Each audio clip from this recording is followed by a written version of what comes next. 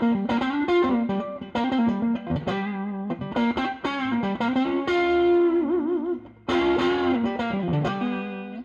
was always one of those guys that would go into, back in the day when they sold guitars and Sears and stuff like that, and you just go in and look at the wall, like look at those things, and I just thought they were incredibly beautiful electric guitars. It was just, they're great looking, they'll always be great looking, I'll never get over it.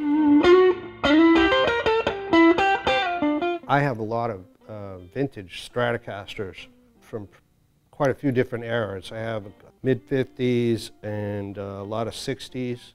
What I like about what they've done is they're, I think, applied a lot of modern technology and a modern, up-to-date thought into producing these guitars. It's set up beautifully right out of the box.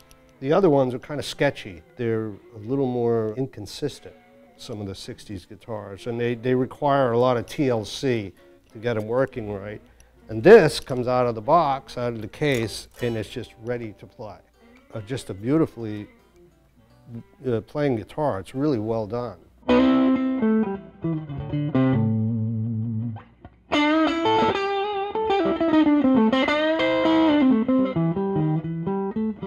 You know, I don't take them on the road. I just get nervous about them. I don't want to lose them. Historically, I mean, we went on tour in Europe. This is quite a while ago. The bulk of the equipment went by freighter over the ocean. And on the way back from Europe, that boat sunk. So I just wouldn't want to get that phone call, you're 56 and you're 62 and they're at the bottom of the Atlantic Ocean, so it's just too risky. And the beautiful thing is you don't really have to, because Fender is producing stuff like this, which is really true to the original, and I think better, because they've applied modern techniques to the build process. So it's a much more consistently built guitar.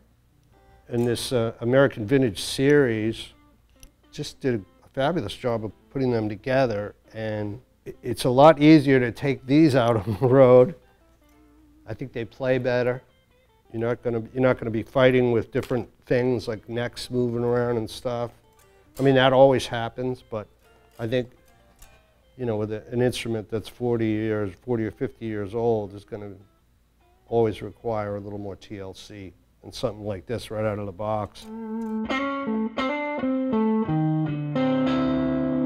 Of course, Jeff Beck.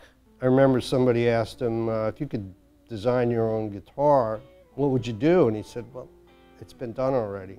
1954, they made the Strat. He says, I could not improve on that. And he's right on the money, man. It's just, it's a really wide palette of colors you get from this guitar. So you can paint a lot of pictures sonically with these instruments.